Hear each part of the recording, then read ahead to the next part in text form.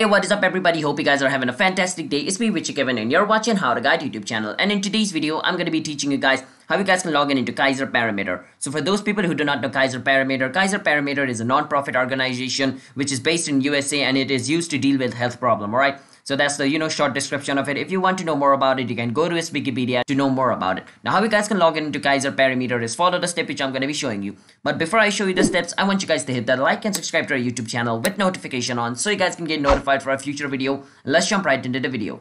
Now you want to go to your search engine and you want to search for Kaiser Parameter login. After you search for it, you want to click on the first link over here where it says sign in Kaiser Parameter. Once you click on it, it's going to take you to Kaiser's official website where you guys can log in into your account. Once you're over here, you want to enter your user ID of your Kaiser Parameter account and your password. After entering that, if both of them is correct, once you click on sign in, you should be able to log in into your account. If you guys are not able to log in into your account, then basically you guys have not entered the correct information. So enter your correct information, click on sign in, you should be able to log in into your account.